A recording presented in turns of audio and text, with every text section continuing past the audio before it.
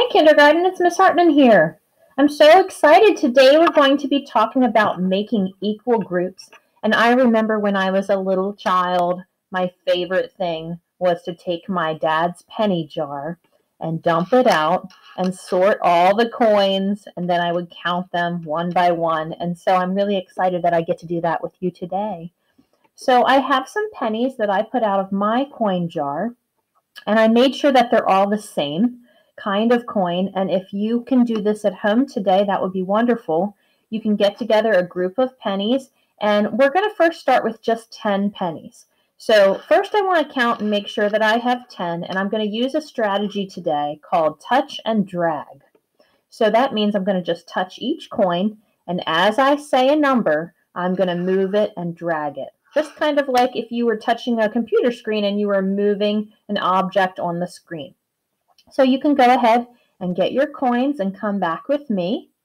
And when you come back, we'll be sitting and touching and dragging together.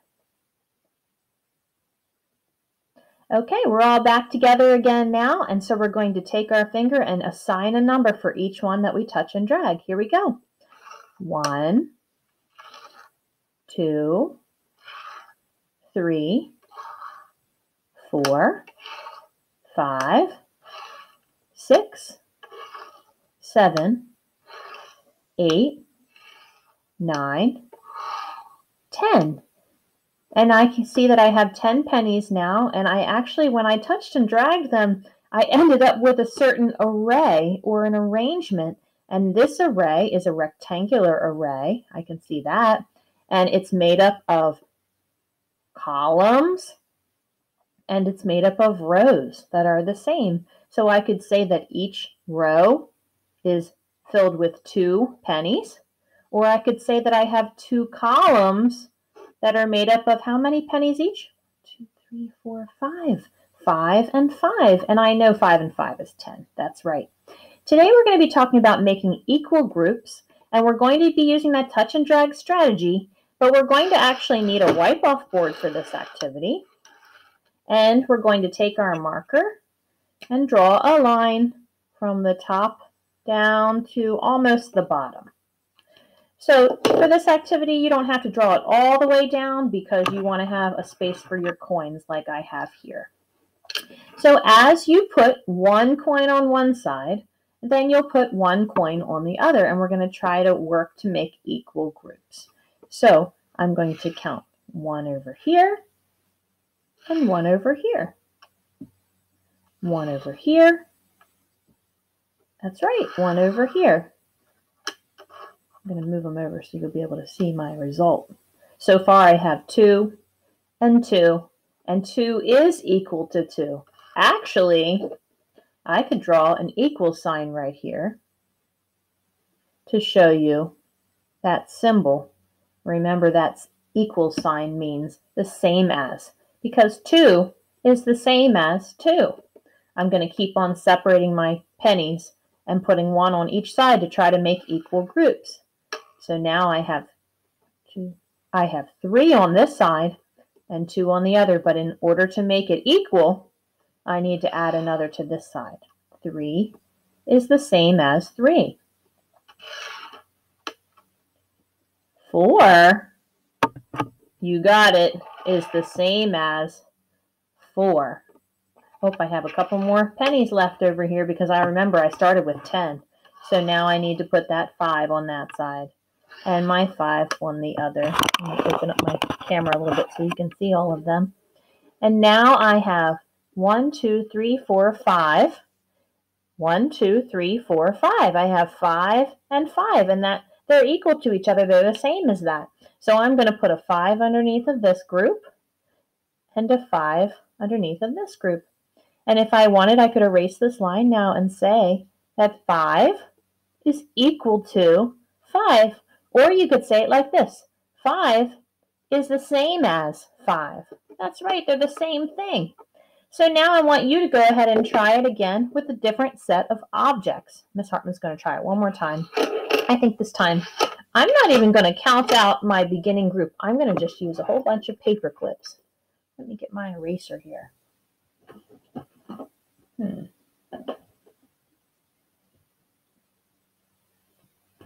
eraser went?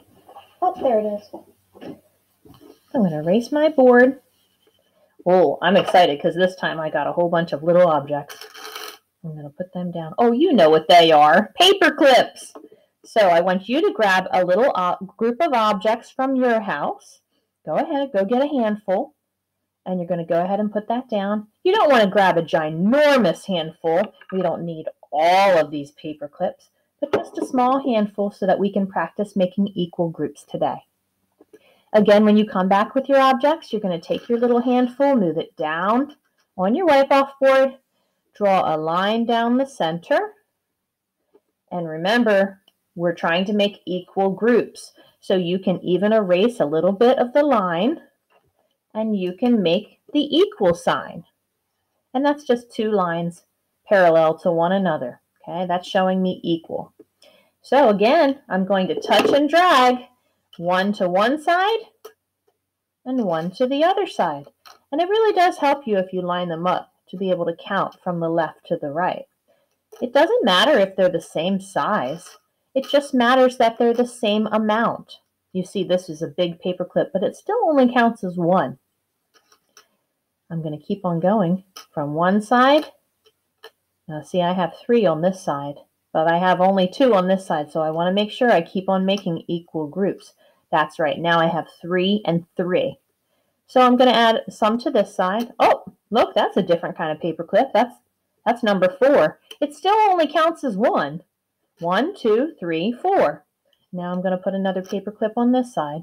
So now I still have 4 and 4. Even though these look different, it's still 4 when I count them, and there's still 4 on this side. So they're still equal to. They're still the same as.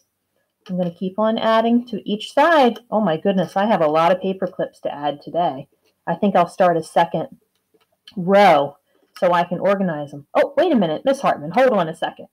You started putting too many on this side. Remember, you want to go 1, and then you want to go to this side. You want to go back and forth and make sure that it's kind of like a mirror. When you look at a mirror and you see your face back shining at you, this looks like a mirror. When you're doing an equal sign, this side reflects the same as this side. Okay, it might look different, but it still means the same. All right, I've got 1 on that side and 1 on this one. Oh, I'm almost done. I'm so excited. I wonder how many paper clips I'm going to have in the end. Maybe it'll be really easy to count if I line them up. Oh. Now you see I'm left with 1, and I can't split that in half to make 2 equal sides. So I'm going to take this 1 and I'm going to get rid of it. I'm going to put it back in my bowl. Okay, so now I have equal sides today, and I'm going to make sure that I do, because I'm going to touch each one and count to make sure that this side is the same as this side, because I've got to make sure. If I have an equal sign, it means the same. Okay, let's go. 1, 2, 3, 4, 5, 6, 7, 8, 9, 10. And before I forget, I'm going to take my marker now, and I'm going to just write the number 10. I know how to write that number, and I want to record what I just counted. Did you notice that when I'm counting, I'm making sure to slow down, and I'm touching each one? Because if I go really fast and I don't assign a number to each one, I could really make a mistake. And when I'm working with math, I want to work on accurate counting. Okay? 1, 2, 3, 4, 5, 6, 7, 8, 9, 10. Oh, I have 10 on this side too. So I'm going to put my 10 down before I forget. And I'm going to take my eraser, erase the line in between them now, because I want to put an equal sign. That's those 2 parallel lines, because 10 is the same as 10. Or I could say 10 is equal to 10. This amount over here is the exact same amount as this amount on the other side. Have fun making equal amounts today. See if you can challenge yourself with 1 more handful. Have a good day, kindergarten.